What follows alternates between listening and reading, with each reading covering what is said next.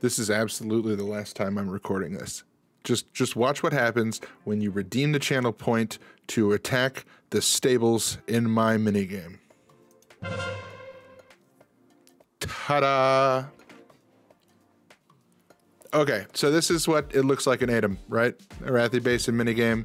There are 5 zones in Arathi Basin. There are 5 sets of rules in the Arathi Basin minigame.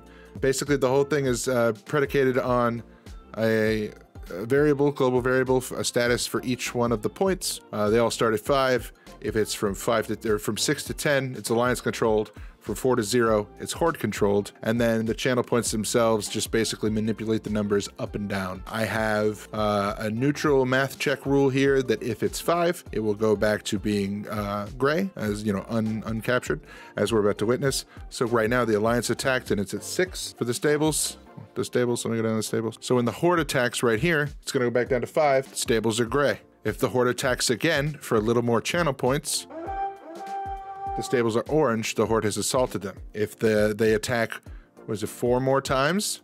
1 attack, 2 attack, 3 attack, 4 attack, the stables are captured by the horde. The number can no longer go anywhere because the option for the horde to attack the stables is gone from my channel points. Only the alliance can attack the stables right now, which they will do, putting it back into contest.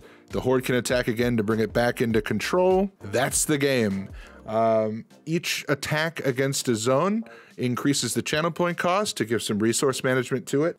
Right now, I believe victory will be decided once one side owns majority. So once you hit 3, you win. I really want to find somebody who can code so that I can code in a time-based system. For each zone you hold, each second counts a certain number of points. So the more zones you hold, the more points you get, and the first one to like 100 or whatever wins. But I can't do that myself. I can do this.